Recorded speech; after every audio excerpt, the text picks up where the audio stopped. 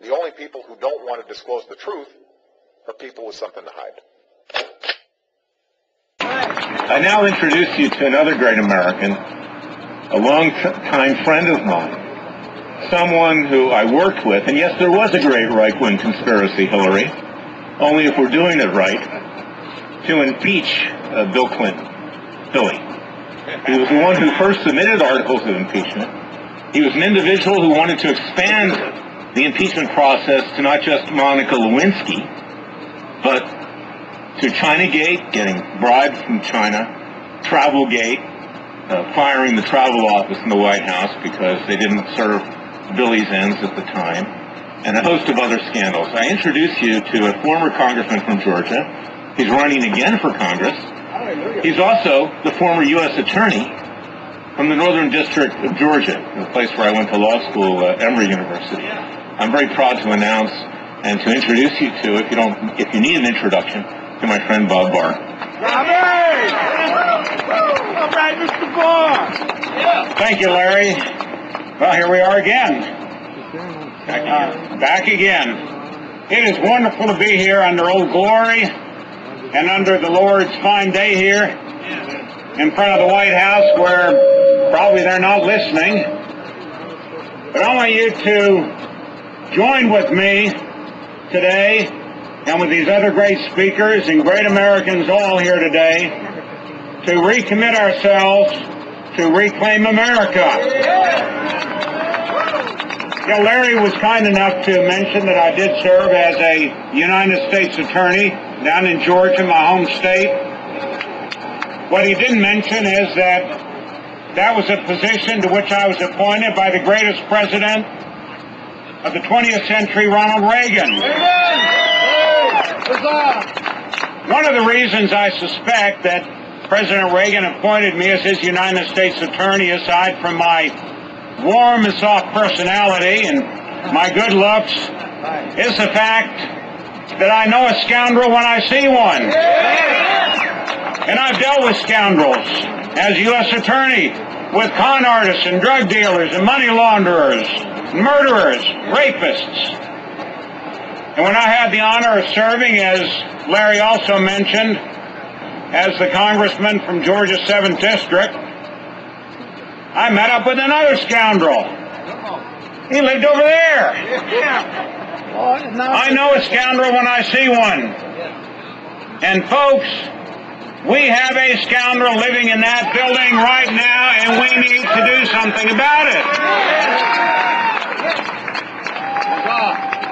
All of us here, I'm sure, have spent some time in our great Capitol building, for which you have to go through guards and stuff nowadays, but back in the good old days, you could walk in and wander around and look at the statues of great Americans and the paintings and the sayings on the wall, the inscriptions. Well, there's one inscription on the walls of the interior of the United States Capitol building that comes to my mind these days, as it probably does to the minds of many of us. And they're words that were penned about 85 years ago by a judge, Judge Louis Brandeis. And he wrote back in 1928 that the greatest dangers to liberty lurk in the insidious encroachments by men of goodwill, by men of zeal, of goodwill, but without understanding. Folks, these folks nowadays do not understand the Constitution, the Declaration of Independence penned by this man. They don't understand America.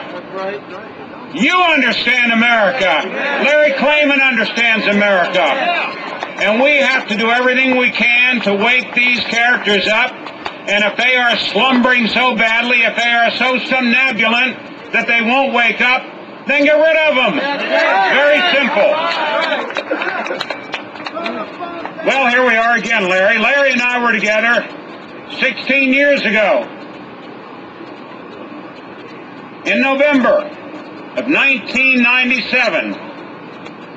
And on November 5th of 1997, Larry joined with me.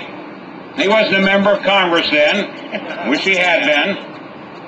But he joined with me, and all we could get was 18 members of Congress at that time to sign on to a certain document that we introduced, that I introduced in the U.S. Congress, the U.S. House of Representatives, on that day, November 5th of 1997. And it was something called an inquiry of impeachment. Come on. Larry, I dusted it off the other day. I saved a copy of it. And I looked at it, and I made a few changes to it. And I want to read it here today and see if you all agree that it might be worthwhile.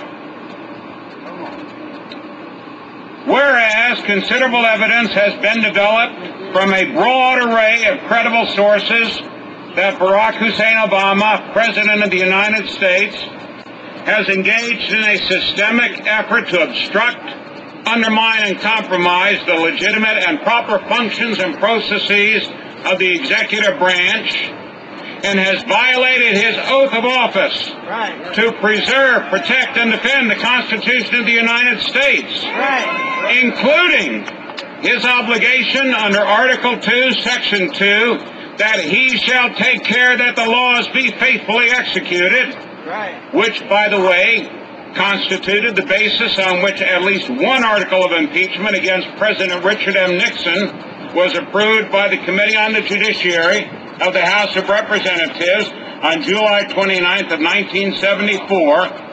Now, therefore, be it resolved that the Committee on the Judiciary is directed to investigate and report to the House whether grounds exist to impeach Barack Hussein Obama, President of the United States.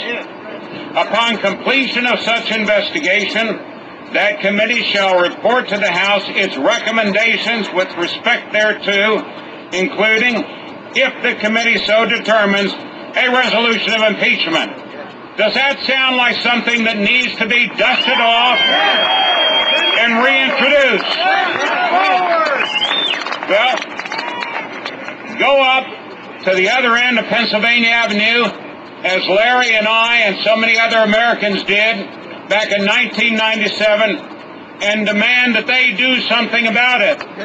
The ball is in their court, and let's make sure they pick it up and they run with it. And be it stated, be it remembered that it started here today, November 19th of 2013, just as it did on November 5th of 1997. That Americans for generations to come will look back and say, yes, good and faithful servants, you did your duty. We thank you, and we will carry that torch forever into the future. Thank you all for being here. Thank you, Larry, for bringing us together. Thank you. Except Barack Hussein Obama is not the president. He's a fraud. Get that bum out. The only people who don't want to disclose the truth are people with something to hide.